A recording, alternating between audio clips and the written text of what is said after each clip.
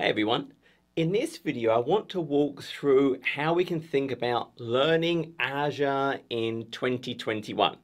It's one of the most common questions people kind of ask is, well, how can I get started? So my goal for this video is to really walk through how I would approach, I think today, trying to immerse myself in Azure. If this is useful, please go ahead and give this video a like, subscribe, comment and share. Now, there are many aspects to Azure. I think what's really important is everyone should have a grounding in kind of the core identity constructs, the governance constructs, core infrastructure, things like virtual network, storage, compute. And then I think maybe you can go down different paths based on what your interest or what your job requirement is. This could be applications, it could be administration, it could be DevOps, it could be data, it could be AI. Once again, it would be good to have kind of a broad understanding of all those things, but we can certainly go deep into those particular areas. Now, I think the first thing we have to get to actually start learning Azure is access to Azure. Some people may be able to learn by just reading a book or watching something, but I think that the best way is to just immerse and start using the thing. And the nice thing about the cloud is it's very forgiving. I can create something and delete it, create something, delete it. Now, if you don't have access to Azure today, you can go and get a free account. Now, what you can do is I'll actually go to this page. Now, what the free account actually gives us is three different things. So I'll actually jump over and have a look. So what we get is, yes, obviously you get this free account. And firstly, you get this $200 of credit that you can spend in the first 30 days. That's really on anything you want within that subscription you're going to create, be it data services, compute, network, whatever you want. Then there's a whole bunch of other services that you get free for 12 months. And if we scroll down, we can kind of see what I'm getting for 12 months. So it's a Linux virtual machine, a B1S, which is burstable, 750 hours, and these are per month. You get these things. A Windows VM, another burstable, 750 hours per month. And then we get some managed disks, some blob storage, file storage. And realize Azure is consumption based. So when we're seeing here 750 hours, yes, that's kind of like a VM for a month. But I don't have to run one VM for the month. I could run 3 VMs for 8 hours a day. So realize it's all consumption based. That's kind of a key thing I'm going to talk about, but optimize how we use those things. So absolutely, yes, I could have a Windows and a Linux burstable VM running all month, or I could be more efficient with it and maybe run 3 or 6 for 8 or 4 hours a day and really get actually more advanced environments based on what I'm trying to do. So there's a whole bunch of this credit for the first month, then these things for 12 months. Then there are things that are basically always free. For example, Azure Cosmos DB gives you 400 RUs of provision throughput for free. You pick a certain Cosmos account and say, hey, I want this one to take this 400 RUs. If you actually jump over quickly to the portal, and if I just quickly go to Azure Cosmos DB and click add, what we actually see on the add screen is on one of them, you can see I can apply this free tier discount. So I can only have one Cosmos DB account per subscription, but I can say, hey, yeah, I want this one to get those free 400 RUs. Then there are things like, hey, functions and app services. Azure Kubernetes, the orchestration is always free. I pay for the worker nodes, and there are many others. So basically take some time and go through, but hey, I get this $200 of bucket I can use for the first month for really anything. Then I get those things for 12 months and then things that are always free. Now, additionally, I can think about, well, if I have something like Visual Studio, and there's different sort of levels of that, I get a certain amount of Azure credit I can activate that really ranges between $50 and $150. So once again here, if we go and look, make sure you activate this. If you have rights to this, then use it. So here we can kind of see, hey, for Visual Studio Enterprise, I get $150. For the MSDN platforms, I get $100. For the kind of standard Visual Studio Professional and Visual Studio Test Professional, we get $50. So I have these different things I can use as a sandbox. And that's kind of a super important thing for really all of these. These are not for production workloads. Think of these as sandboxes I can use to learn and play around with the technologies, both for the free account and these Azure credits. And make sure you don't kind of move production workloads or production data or expose production things in these. Your company would have its own governance and controls. Don't put anything company in these things. This is a sandbox for your own little personal learning opportunities. Now, if you've already used the free accounts, you can't do another one. You do need an email address and a credit card. It doesn't bill you anything. It doesn't start charging you. It's to just stop you creating free account after free account after free account, so that credit card and email is something to kind of uniquely identify you. If you've used all those things up, I mean, maybe just at work, you can get a subscription or a shared sandbox with other people to try out and learn the various things. Now, Azure is consumption-based. We pay per second for many compute services. We pay for the provision storage or the storage we're using. It depends on the type of workload. So don't waste money. When I'm going to start, for example, a new lab, I'm trying out this new technology. My recommendation is to put everything in a resource group. So in Azure, everything goes in one and only one resource group, and I normally group things together by project. If I put everything into a single resource group for this particular lab I'm doing, it helps me track it, but then when I'm finished with that lab, I can just delete the resource group.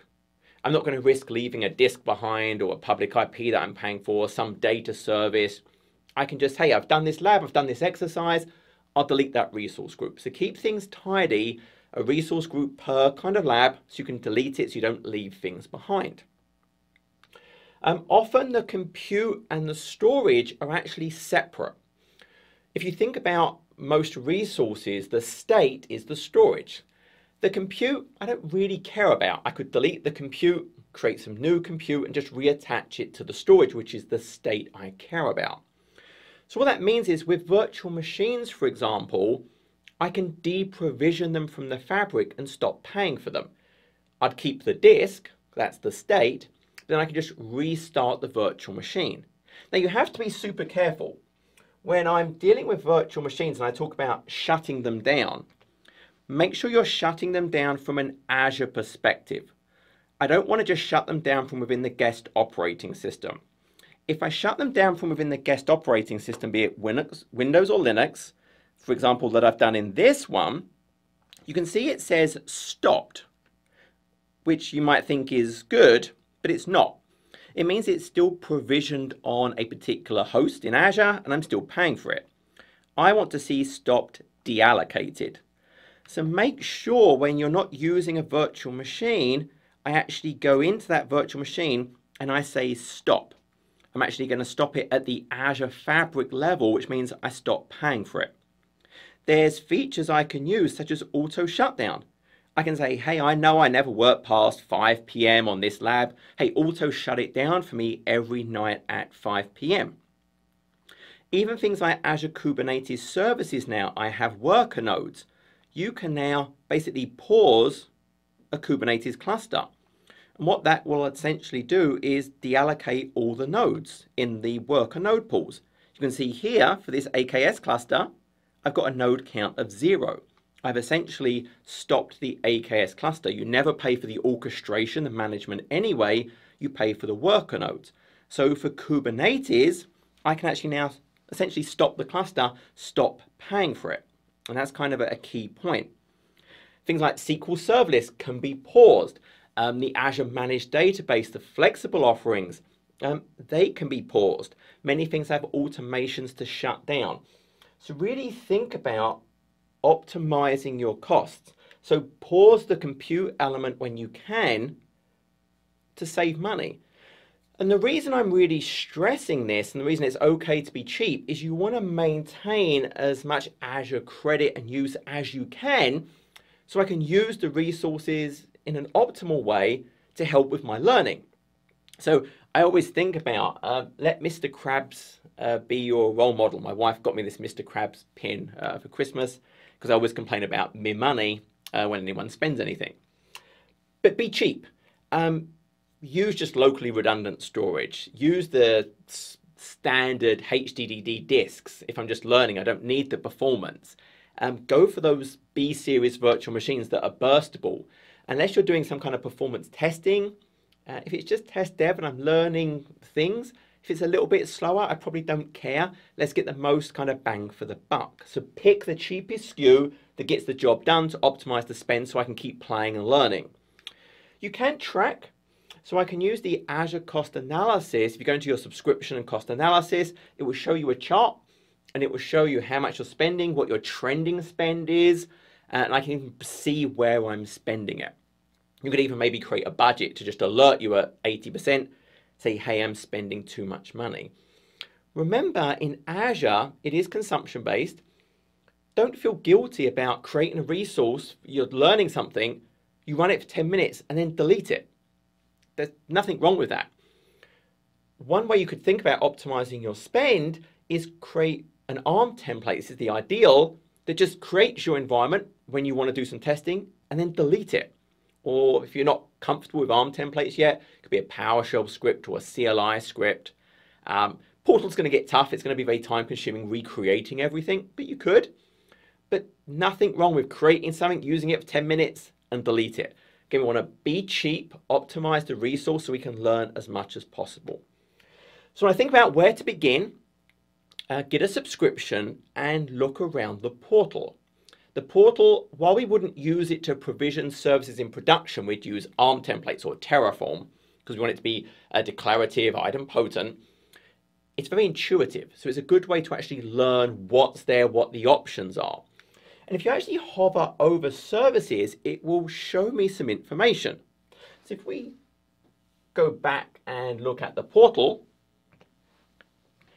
and if we actually just go on this far left, you can see over here all services. And I could do the same thing on the favorites I've pinned, but if I go to all services, we have all the different categories of service, and you can see straight away, hey look, links to free training, links to quick start centers. But if I go to compute, for example, I can see all the compute offerings. If I just put my mouse over it, it brings up this little quick card. And if I leave it there, or just hovered over view, which shows me my resources, shows me appropriate links to free training, shows me useful links to documentation, and even, hey look, there were free offerings that we talked about already for these types of workload. If I go to virtual machine scale sets, get a little hover card, unselect that, go to hover over view, I'm not clicking anything, well, that doesn't really have a lot of good stuff. Go to something else, there we go, oh, free training, useful links, etc.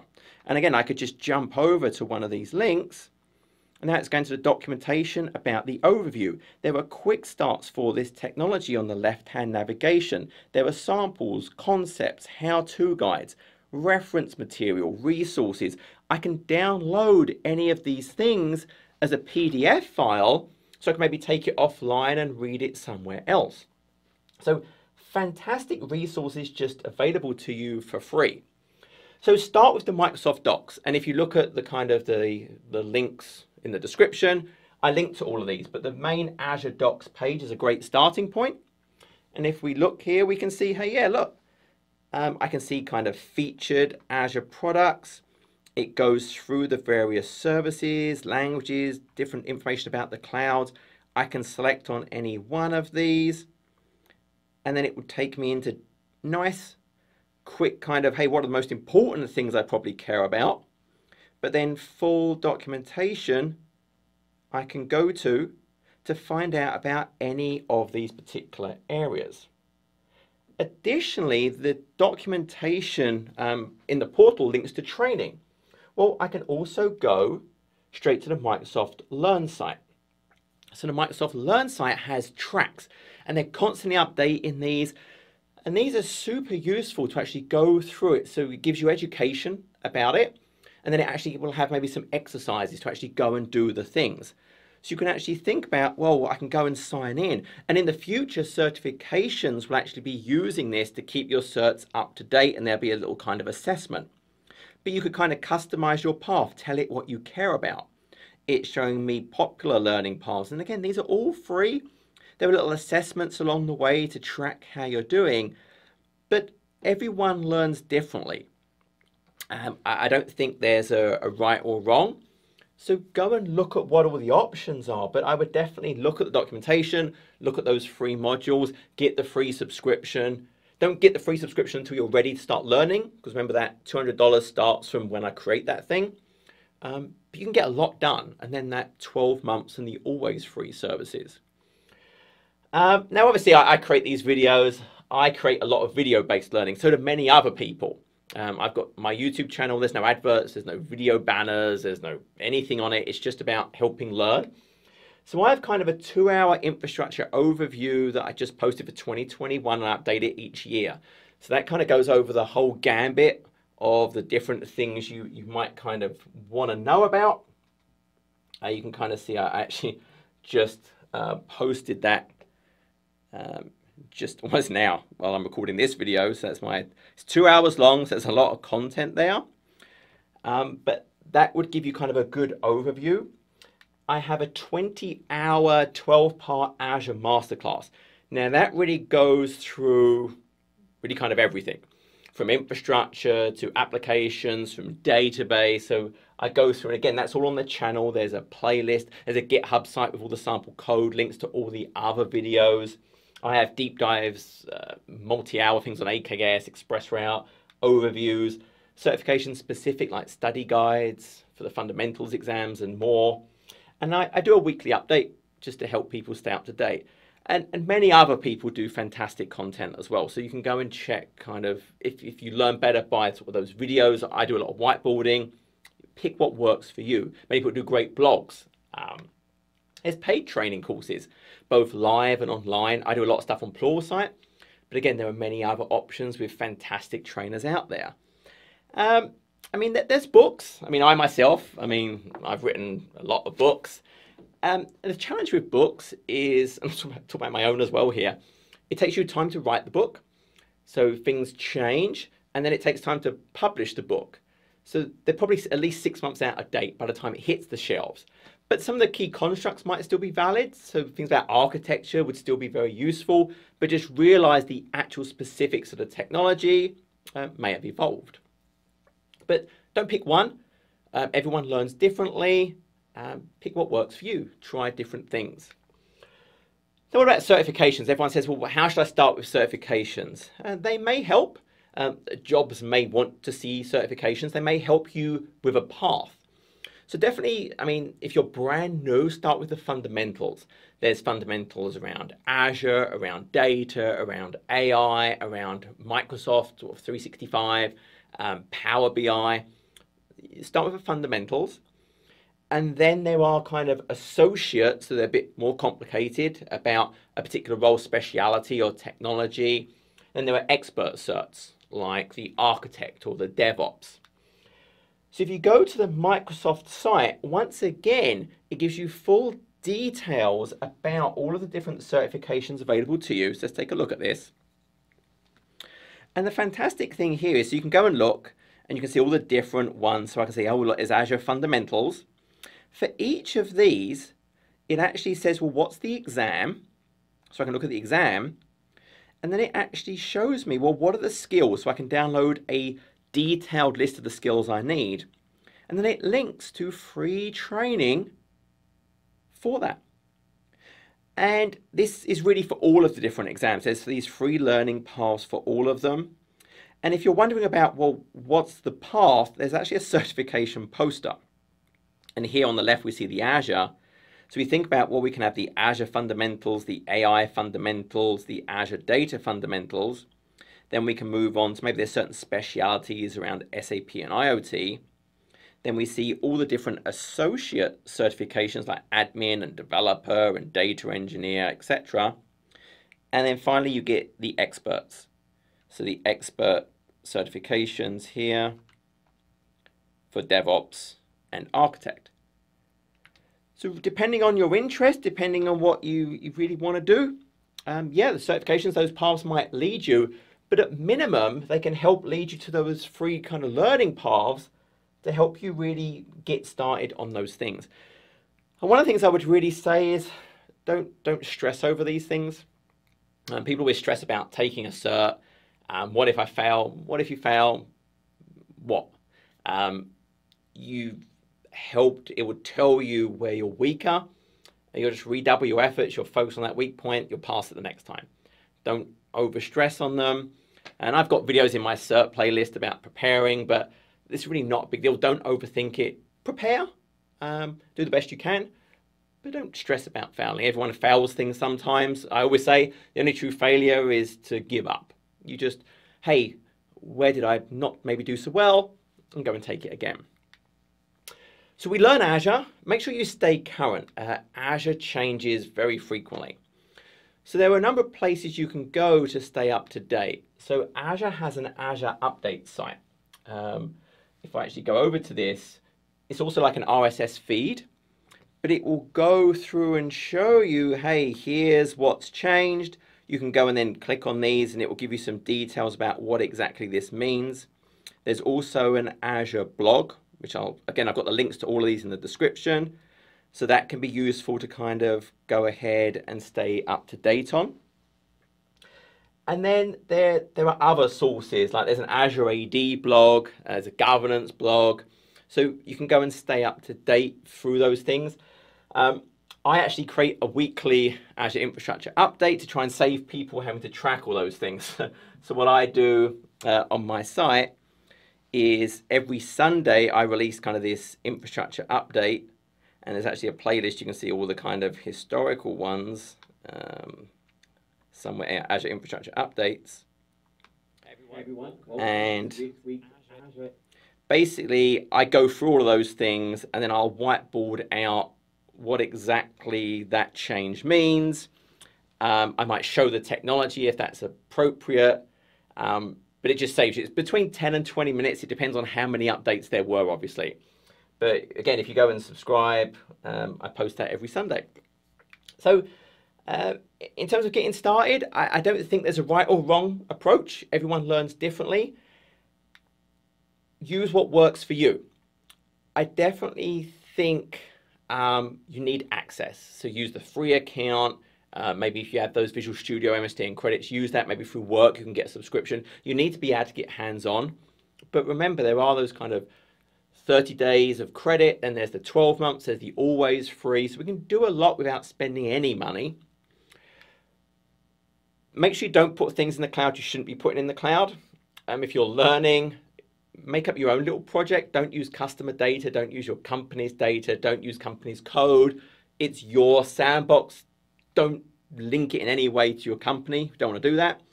And I would just say good luck. Again, it's very forgiving. Just make sure you're tidy. Delete things, stop things, optimize your spend, keep track of it.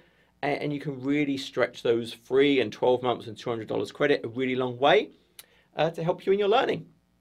But with that, any questions? I keep an eye on the comments. Please just comment below. But take care and good luck in all your learning.